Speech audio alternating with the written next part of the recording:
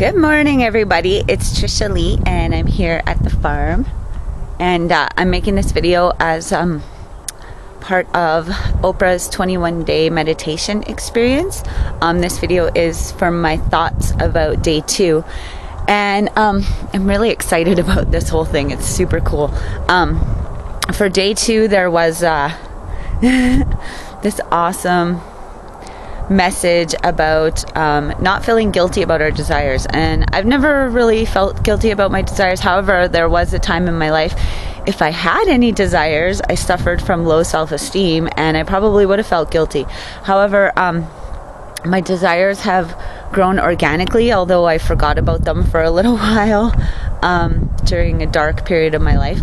But when I was a little girl, my grandmother had like a 4-stall horse barn, and it was my deepest desire to have what she had. And then later on, I went and worked for this lady who had 8-stall barn and a big, beautiful riding arena, and that became my desire for a while. And then I came here, and my vision completely expanded. Beautiful sunset happening over there. But when I came here, I was like, holy crap, this is what I want. Stalls galore. We have room for 70 head of horses in this barn because there's this whole area here, and there's some horses. Good morning, guys. And then there's a huge riding arena. So there's dozens and dozens and dozens of stalls. And then there's a huge riding arena, and there's a whole nother barn area, just like this one on the other side, that holds even more horses. So anyway, also Oprah and Deepak were talking about feeling good about ourselves. And the mantra was about my desires bring me to life, something like that. And so definitely for me, I wake up super early in the morning, super excited about a new day because I get to come here.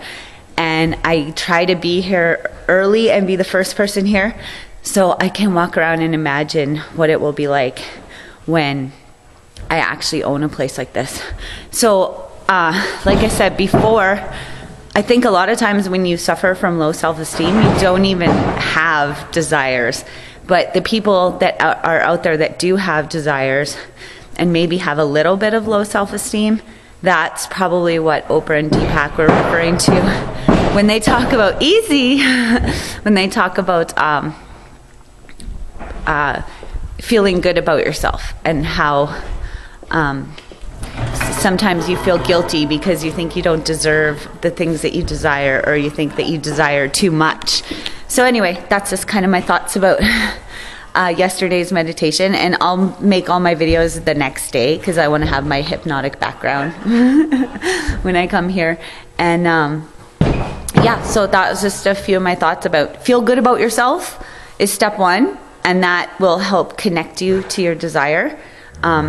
When you feel good about yourself, it makes you want to do the things that you love to do, and that connects you to your desire, as well as just knowing that you're a worthy person will help you be able to feel inspired to take the action. Easy, Ruby. Pattern interrupt. Ruby, behave. I'll be with you in a minute.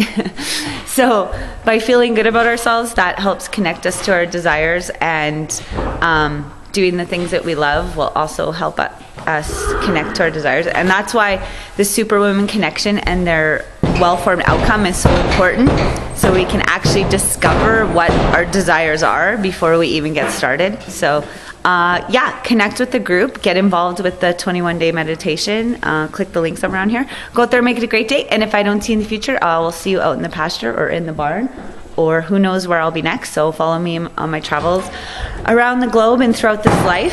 Subscribe to my channel and go out there and make it a great day. Thanks for watching, everybody. Bye. Goodbye, Ruby. Why are you being a knothead? Kicking your stall, silly mule.